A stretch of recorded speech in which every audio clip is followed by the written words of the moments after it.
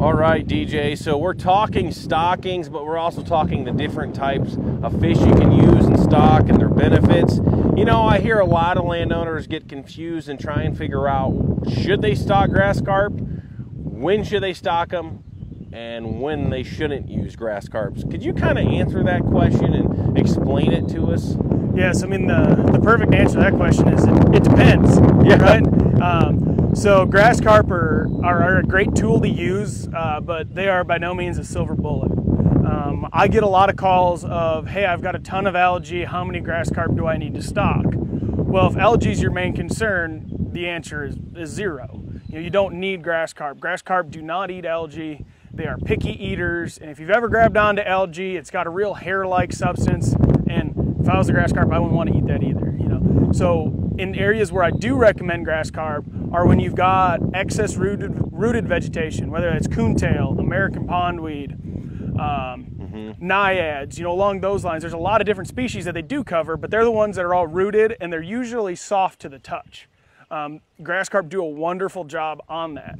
And that may be you don't want to use chemical herbicide. You know, maybe you don't want to use herbicide because you pump out of your pond for irrigation, or you do this or you do that, or you're just not comfortable using herbicide, and that's totally fine. That is where grass carp can come into play. Now, you know, so if you do have an algae problem, what would you recommend? What would be the target to take care of that or to help with it? Yeah, so if you've got an algae issue, it probably means you don't have enough rooted vegetation. So removing carp that you have will actually help reduce algae. Because when grass carp have eaten all of their food, which they're really good at, I mean, they're awesome.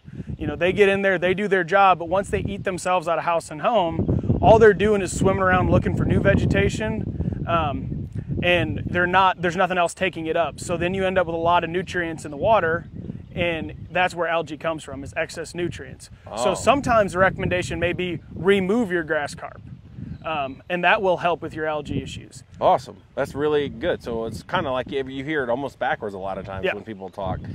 So kind of transitioning away from grass carp, we were talking about when you start a pond and you get going, what do you recommend the types of stocking and what fish first and so forth? So what I like to do is the first fish I put in, and I always recommend to any landowner that calls me, is fathead minnows.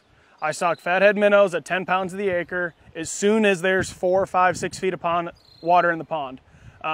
They will reproduce every single day when water temperatures, or every single month when water temperatures are over 70 degrees. So if you stock them in May, you should get a spawn in June, July, August, and September. So then when September rolls around and you stock in your bluegills, that's a very common one to start, because you want your bluegills to be the base of the food chain once your minnows are gone.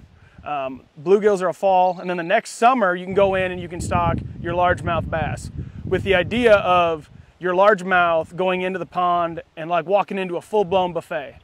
Everywhere they turn there's food, and they can eat, and grow incredibly fast. Here in North Missouri, we've had several ponds that are growing 4-pound bass within 4 years of completion. Oh, wow, that's so great. If you do it right and kind of follow certain steps and right amounts, you can get incredible growth right off the bat. And that main thing is make sure there's plenty of food.